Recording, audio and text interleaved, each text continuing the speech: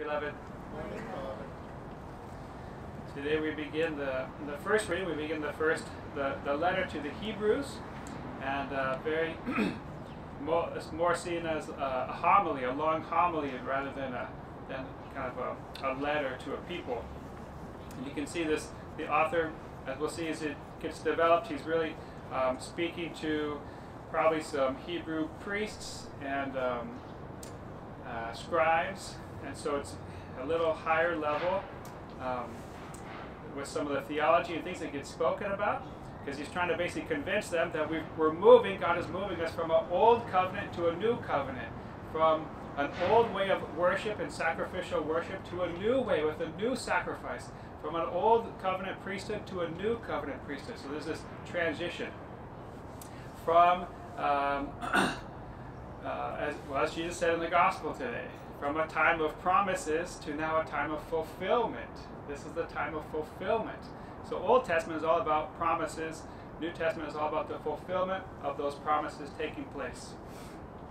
And so as you read it, some of it seems very over our head. And then to make matters worse, the author at some point will say, this is just like milk for a baby. This should be easy for you guys, It's, oh my gosh. So what's the real food like then if you really were getting deep?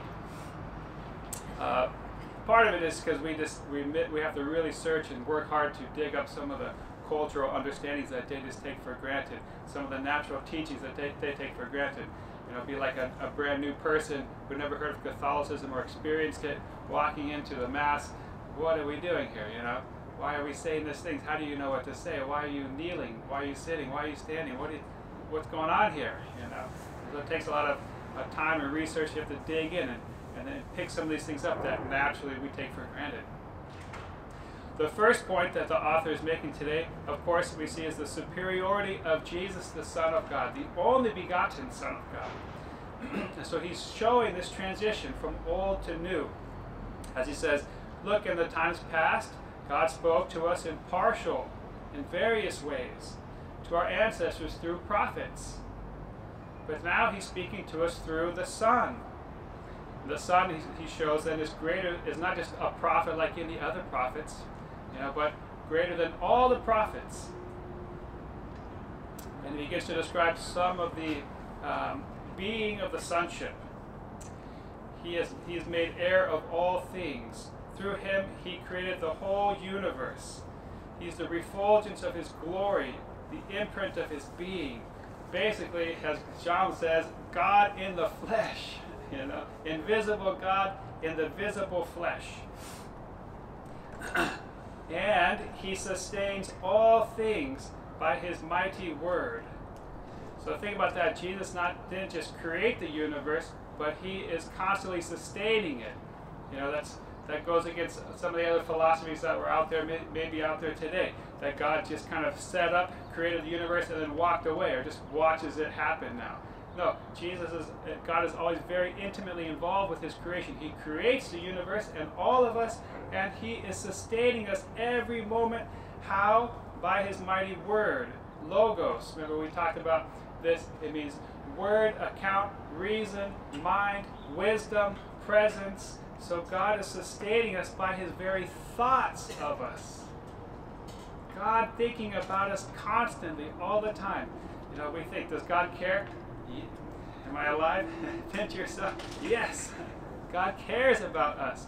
Everything that's happening.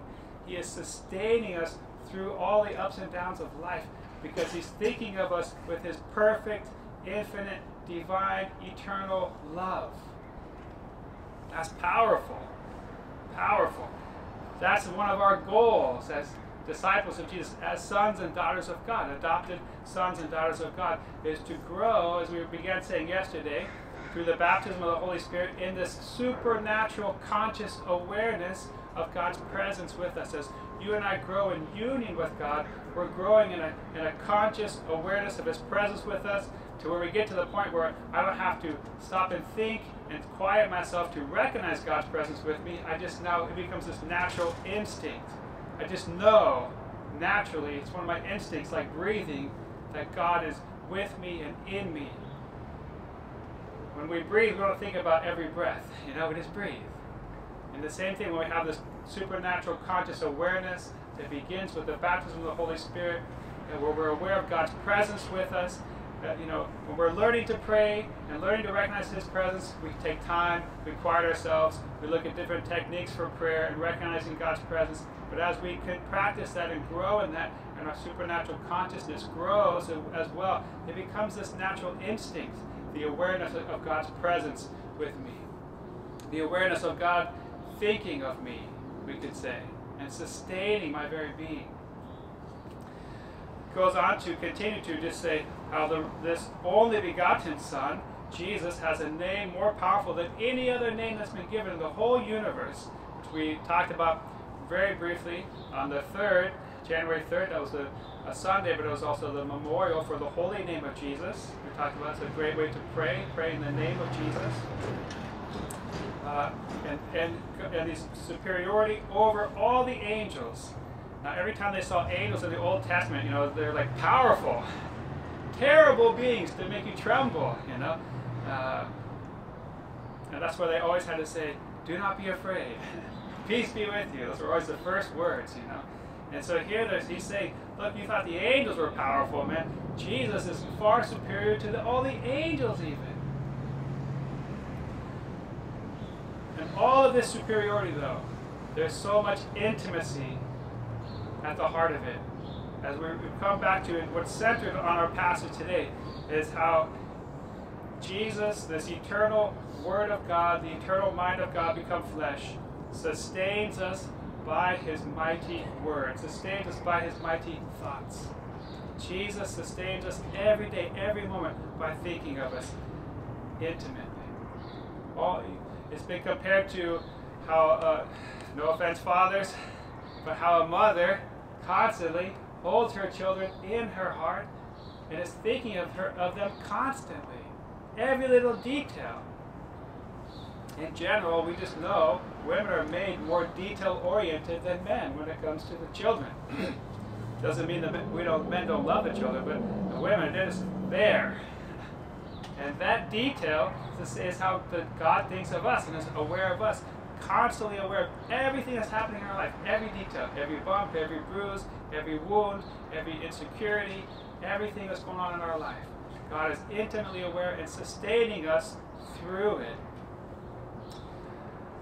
Our part is the best, as we said, to practice that presence of God, practice growing in that supernatural conscious awareness. And we can do it in very practical ways. And one of the easiest ways for Brother Lawrence, who has spirituality, was practicing the presence of God.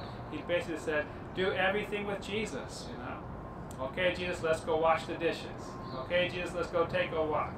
Okay, Jesus, let's go spank the kids. Okay, Jesus, let's go take out the trash. Everything, just that conscious statement, come on, Jesus, let's go do this. Come on, Jesus, let's go to Mass and worship the Father. That conscious statement begins to grow that conscious awareness inside of us. Pretty soon you're just doing it, having this natural conversation again, like an instinct, like something you're not even having to think about. It's just always happening in your life. Heavenly Father, we just thank you so much for your great eternal love for each one of us, that you think of us constantly, Lord. And your very thoughts of love are sustaining our being every moment. We pray you to impart to us, Lord, all the grace that we need to grow ourselves in a supernatural conscious awareness of your presence with us, so that that would become a natural instinct in our life, in our Christian way of life. We pray all these things together through Christ our Lord. Amen.